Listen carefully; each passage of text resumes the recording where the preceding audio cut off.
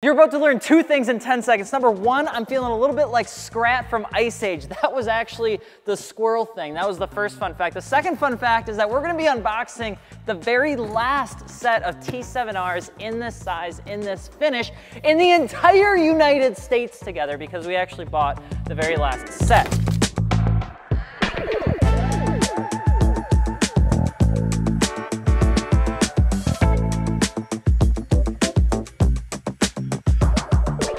So, if you guys are watching this, welcome to MartiniWorks Unboxed. I'm Alex Martini, and on this channel, we specifically talk about unboxing products that are available over on MartiniWorks. So if you're looking for car parts, you can mod your car at MartiniWorks. Anything from wheels, tires, performance, suspension parts, we pretty much do it all, and we want to show you what's actually inside the box versus just one stock image and maybe some really crappy reviews that are 30 years old. So, we've got this one right in front of us. This is for Ben's Ford Mustang, which is a little bit of a different setup. You don't really hear of work wheels going on Mustangs too often, but these ones are a staggered setup. I got 4 wheels over here, 19 by 9.5, and the 9.5s are a plus 25, but we're gonna be unboxing the big Johnnies. These are 10.5s, and these are plus 32.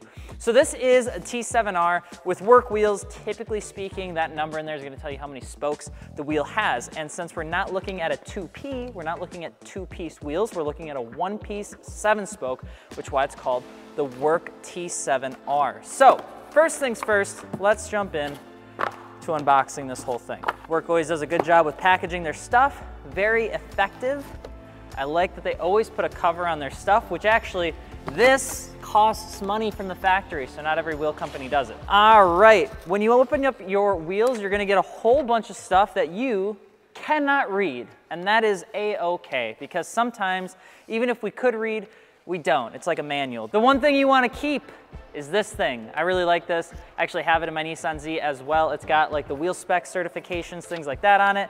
Obviously, if you plan on keeping these wheels for a long time, I always recommend keep all your paperwork. Be like that weird grandpa that just hoards shit in the attic because you just never know when you need it.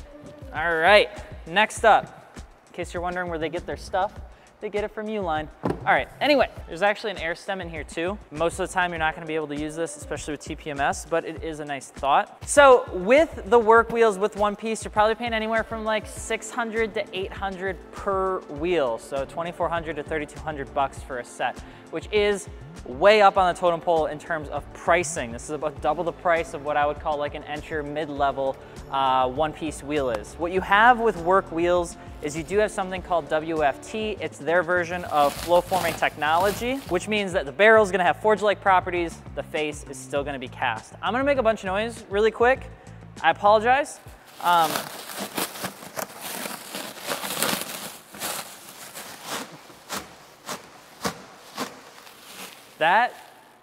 That is never going back on. Good news is we know Ben, I do apologize. All right, another thing that you'll always be able to tell if it's a work wheel that I personally love the most is that it has this nice little, almost like saran wrap finish on the front. I don't really know what else to call it, but it does help protect the finish.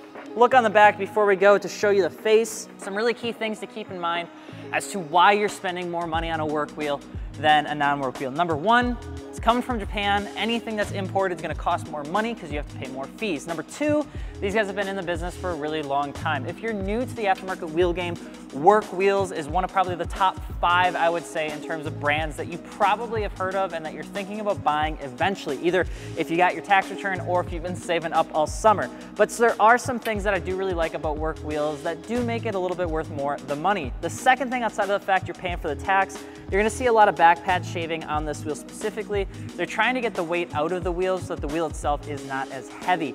You're gonna see that that's also playing into how they design the spokes on the inside. So carving this out also is going to save weight. And even from the back, before we check out the front, it's got a good amount of concavity. So I'm pretty excited to see how it looks. Now, one of the neat things about this wheel specifically is you're gonna notice that the barrel is black, but this finish on this wheel is actually GT silver. The reason I have to check is because the one thing I don't like about work wheels, the color names are substantial. There's a frickin' billion of them. I don't understand why. I don't know if they just pick new colors every month or what, but there's a lot of colors to keep in mind. So, you ready for this? The best part. Oh, it's like unwrapping a new Toshiba, you know what I'm saying? All right, let's put this right here. T7R, here's what the front's gonna look like.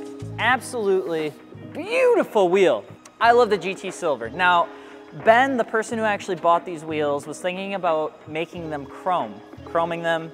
Whether that's up to him, entirely his choice. My personal opinion, GT Silver is a super hot color, and I don't think he should chrome these. I think it's gonna take away from the design. That's just my personal opinion. So the two key things that you wanna keep in mind with this wheel specifically, because it's a 7-spoke. How much crazier can you get with a one-piece 7-spoke design wheel? And I'll say there are two things that really make this wheel stand out. Number one, when you look at the spoke concavity, that's how a spoke bends to the actual center, the hub mounting surface of the wheel. It's not actually linear, so it's not just like a straight down line. It actually has a lot of nice gradualness. And if you really look, like if you're really a wheel nerd like me, you're gonna notice that right at the flange here, right at the beginning, it actually kicks up and then comes down. And visually what that does is it gives it an even more aggressive concavity look. That's something that with molds you typically aren't able to do, but WORK has managed to figure it out because essentially they made the mold come out a little bit just to give it that small definition, which is huge. The second big piece I love about the T7Rs, now this one might be the last set in America, but that doesn't mean that there aren't other sizes available. But I will say another small piece, this real small milling, what they do to kind of give the design some depth is really cool to me. So if you look at this inner lip right here, you're gonna see that there's this little ball milling that happens. That's this, it's essentially a ball and it mills into the metal, but right here, around in between every spoke. I love the way that that looks. It gives it a little bit of extra depth. Obviously you have some cutting out of the metal here. You've got a nice design on both sides of the spokes just to give it a little bit of a thinner look. Overall, you got the classic made in Japan, you got the WORK, you got WORK Emotion, the WFT, we mentioned what that means in terms of technology. Overall, it's just a really beautiful wheel. You are paying out the ass sometimes for WORK wheels though. So you do have to keep in mind that this is a more expensive purchase. With a more expensive purchase, it's gonna take a little bit longer for you to pull the trigger on it. So these come out from 15 inches to 19 inches and then 7.5 to 10 inches wide in terms of width. Offset is gonna be a pretty standard offset sizes. We'll put them up in the video right now for you, but they're gonna fit just about everything. But if you are deciding on if you want a wheel like this, there are three things that I'll say. Number one, you can never go wrong with WORK wheels. They look iconic. I think they look great. And me personally, I like one-piece stuff just as much, if not more, than the multi-piece stuff, just because you can get this on your car and you can still enjoy it. You don't have to wait a year and a half to get your wheels. I think waiting for stuff that long, I don't know if it's really all it's cracked up to be personally, but that's just my opinion. Number two, I will say that you do still get the technology, so you still get the rotary forge, you get a nice, I'd say decently light wheel. It's not the lightest thing that you could possibly get in this size, but it is still pretty light. And third, the small details on the wheel just absolutely send it, you know, through the moon. I would say there's only a few companies out there that do debossing and embossing stuff on their wheels correctly. WORK is one of the few, I would say, and I absolutely love this. And if you want another thing you can brag about, you can always brag about the fact that WORK puts a nice little sticker on the inside of your wheel in case one day you forget what you have. You don't actually have to forget. You can just look at the sticker and it'll tell you. So call me Scrat, because I found the last nut, and the nut's the wheel, and I'm a square. That's so weird. If you guys are looking to know more about the WORK Emotion T7Rs, let us know in the comment section below. Like I said, we're helping people mod their car over at MartiniWorks, so if you do need wheels or you need something like this, shoot us a message over on the website, because we're still adding products every single day, and sometimes it may not be on the site, but that doesn't mean that we don't have it. I'm Alex Martini. Hope you enjoyed this unboxing. Ben, thank you so much for the support. We'll see you on the next one.